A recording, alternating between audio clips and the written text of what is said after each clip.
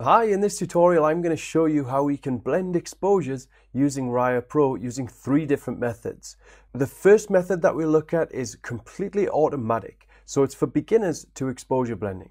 So if you're brand new to exposure blending and you don't know where to start, this first technique will do most of the work for you. Now I highly encourage, if you purchase Raya Pro, to also include the Exposure Blend Like an Expert course, because exposure blending can be a very difficult task.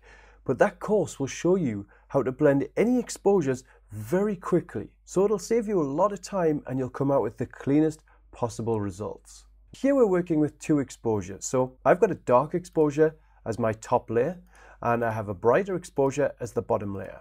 And I want to take the exterior from this image and put it into this base exposure.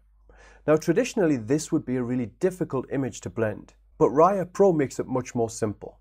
So if you're brand new to exposure blending, we go to the Quick Blend tab and we go to this thing that says Instant Auto Blending. And now we have an option that says Blend Dark Exposure. So I've got my dark exposure selected. I can just press Start. And now we're presented with the option to create or craft our own mask. And if you're not sure what to do here, just leave it and press OK.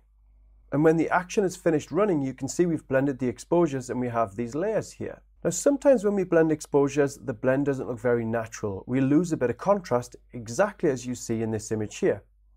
What we need is for the window to be nice and bright and also the interior to be bright, but instead the blend has flattened the image. Now anyone who follows my Exposure Blend Like an Expert course will know exactly how to fix this in the cleanest way, but for beginners, all you need to do is cycle through these 6 buttons down here. So watch what happens if I move along these buttons. You'll see we can change how the images blend together. So if I press 2, we brightened up a little bit. 3, that brightened up the exterior a little bit more. 4, and each time we are brightening up the exterior of the image. Now I think if I go back to 4, that probably gave us the best selection. Although 3 was quite a good selection too. But I'm going to go with 4 and press select. So now we've blended 2 exposures really quickly, and that's the before and after. We've come out with a very natural result, much more natural than HDR software, and it only took a few seconds. Now what if you're not a beginner to exposure blending and you want something that's more of an intermediate level? Well, I'm going to delete these layers and delete the mask, and these are the 2 exposures that we originally started with. And now I'm going to go to precision masks. Now in precision masks I can just press auto dark if I have my darker exposure selected. And now we've blended the exposures, but I have these buttons just as before, but this time each button will put a different mask on our darker exposure, and we'll be able to decide if that mask looks good or not. So we're cycling through the different masks. So watch if I press 2, that's a more targeted adjustment, and each time the mask is more specific, targeting more and more of the window. So if I go back to, let's say 2, so 1 was quite dark, 2 was brighter, 3 was quite bright, but I'm going to stick with 2 here and press select. And now I know the blend doesn't look very natural just as before. So that's why we've got this option down here called Fix Dark Blend.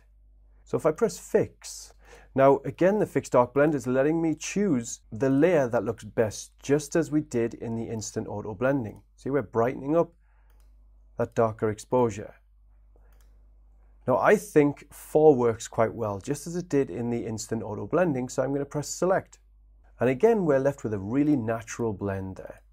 Now whenever we use these exposure blending techniques in Raya Pro, we always leave in the original dark exposure, just in case you want to go back and make any changes. So it's a non-destructive process. Now finally I'm going to move on to Instamask and show you a simple way to blend exposures using the luminosity masks in Instamask.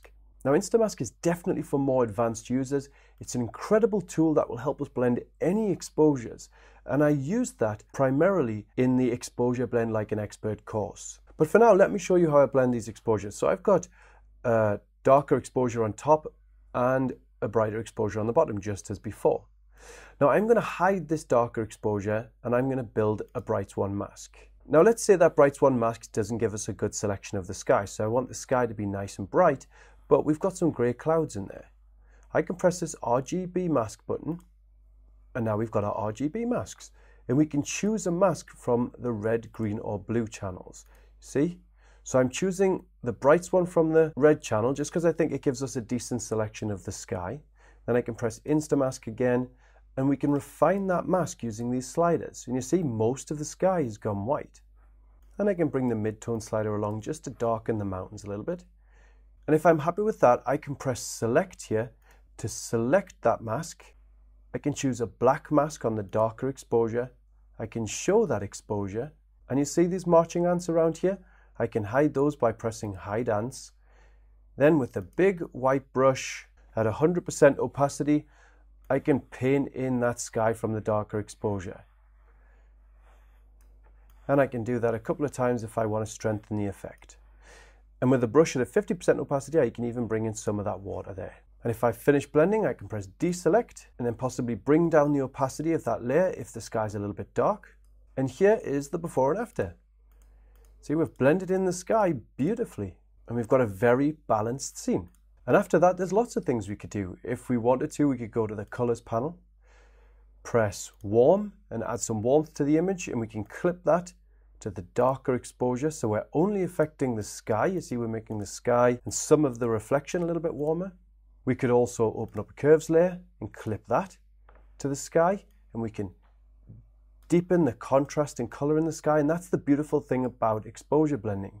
Because we have different areas in our image on different layers or different exposures, we can make very specific adjustments. So that's a before and after. So those are 3 ways to exposure blend in Raya Pro. We do actually have other ways to do exposure blending as well, including gradient masks and blend if, but these 3 are the most effective in my opinion. So thank you for watching, and I hope you enjoyed the tutorial.